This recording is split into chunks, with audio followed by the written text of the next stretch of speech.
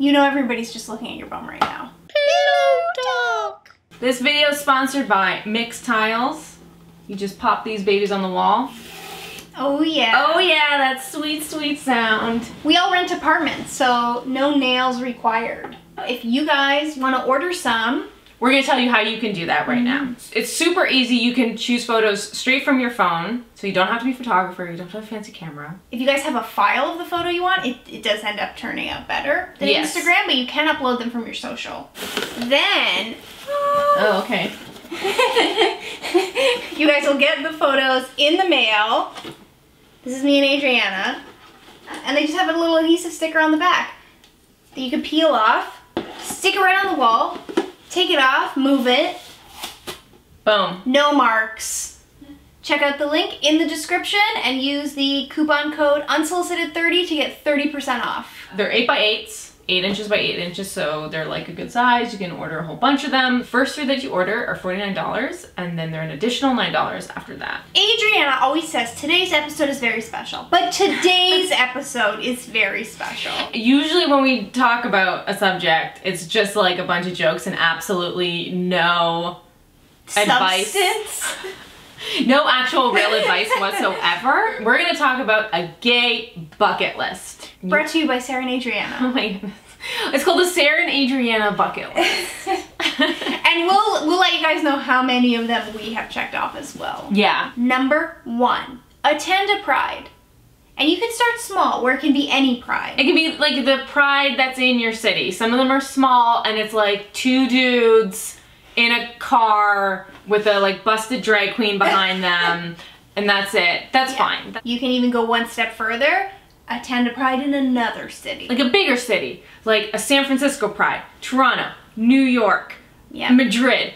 And then, if you've done that, attend a world pride. One city gets to host Pride for the world. So like this year right now, or just happened, it was in New York City. Which was celebrating the 50 years of Stonewall. Yes. So that's a pretty good one to attend if you missed it. We missed it.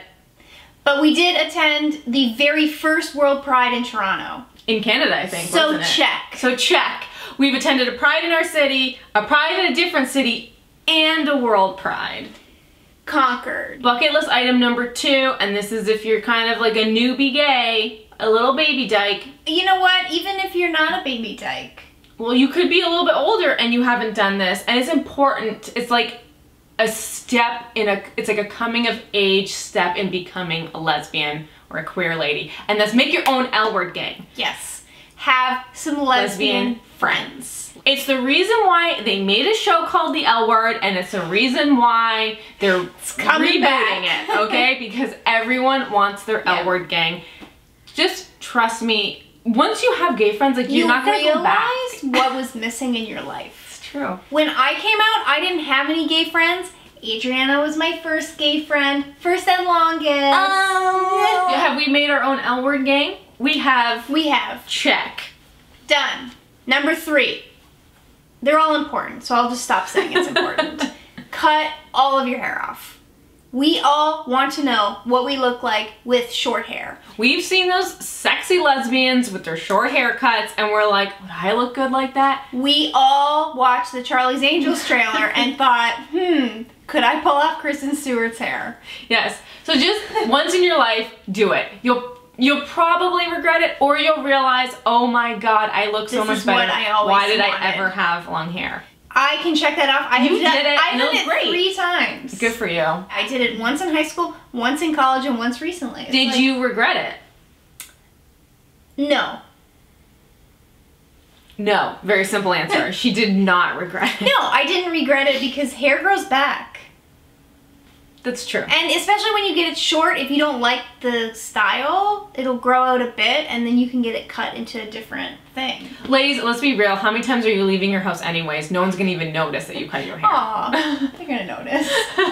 I did it like once when I was young, so I'm not gonna count it. Like, you know when you're like, I was like 10. So I'm not gonna count like cutting your hair short when you're 10 because that's like... do it. So I gotta do it now. I've never done it because I don't think it's gonna look good. Short hair is way better to take care of. Okay, if I get... Long hair is just too much maintenance. It's really annoying. I would love to just like buzz my hair and then just for like maintenance, so I just never need to actually take care of it. That's good. Okay, number 4 of the lesbian bucket list. Let's hear it. Is move to a new city at least once in your life.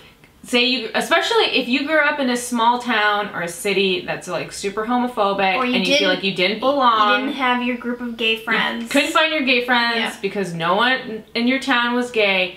Even if you're like, I can't afford to move to a big city, do it for like, even if it's a month, just so you can see what it's like. Because the world isn't as bad as you think it is sometimes. And there are a lot of LGBT people out there. Yeah. And sometimes when you're in a small town, it might feel like it's the worst that and you're the only one. Literally no one else. Probably because you are the only one. Driving into your tiny town, it says population 3,000, LGBT population 1. It says Mallory. It says we have a gay. Number 5 on the bucket list, date somebody who isn't your type. Or somebody who you don't think is your type. That's the thing, is say if you're super into femmes or you're super into butches or whatever, super into athletic girls, date the opposite. Date a nerdy girl, date a bro. You know what? I take that back. Never date a bro, okay? Never date a bro. Yeah.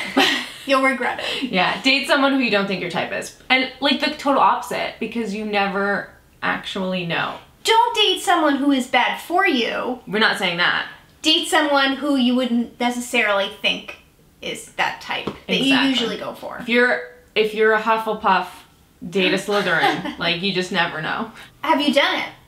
I have done it. I have. I did, but it didn't last long. But I did do it. You tried it. I thought it was gonna be great, and it wasn't. But it was more because of me. You know what? I also did it, and it didn't last long. Yeah.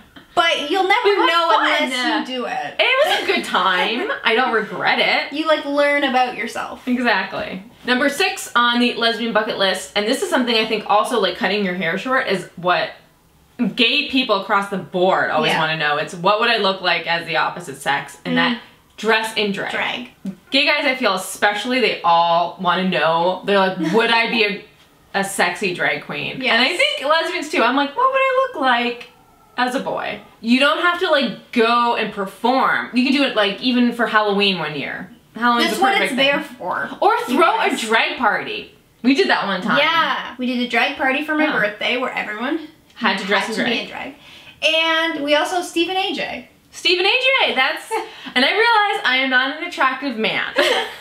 Number 7? Are we actually, is it 7? I think it's 7. Okay, go to an LGBT film festival. Maybe what you don't realize is that all of the films there are gay. They have feature films, they have documentaries, they have short films, and everything is super gay. And this is maybe the best part, my favorite part about going to an LGBT film festival, is you are surrounded by gay people. You get to watch gay movies with gay people, and it's actually the best. Of course we have done that. We have been to many gay film festivals, and we've had movies in gay film festivals. Okay, number 8, I believe, and it's go to a gay sports event. And when I say gay sports event, I mean like a women's sports event, because there's going to be a gay player no matter where you are. At least one. Go to an LPGA tour event. Go to see the United States women's soccer team play. Go to a WNBA event.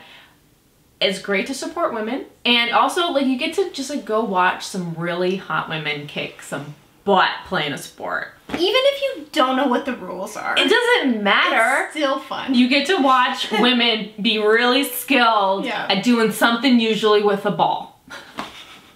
The only time you're gonna see that. And we went to a gay sporting event. We went to the LPGA recently. Number 9, adopt a cat, adopt a dog, or if, you know, it's not if you're like, I don't have time or the commitment, it's too great, you could foster cats and dogs. Let's be real, as gay ladies, we probably like animals more than we like people. 100%. And there's nothing like having a cute little pet to come home to. Number 10. Number 10 on our, and it's a final item on our lesbian bucket list, is ask her out. At least once. You got a crush on someone, Once in your life, you gotta tell them. Yeah. Because you never know. And it's so much worse keeping it inside. And so we just released a short film last Wednesday that is literally about having feelings for someone and having the courage to tell them. It is called Maybe Today, and we released it on Wednesday, so if you guys haven't seen it yet, please check it out. Let us know in the comments what you think about it. Leave a comment which of these things you've checked off your lesbian bucket list. And what you still need to do. Thank you guys for watching Pillow Talk Monday. We'll see you next Monday. Goodbye.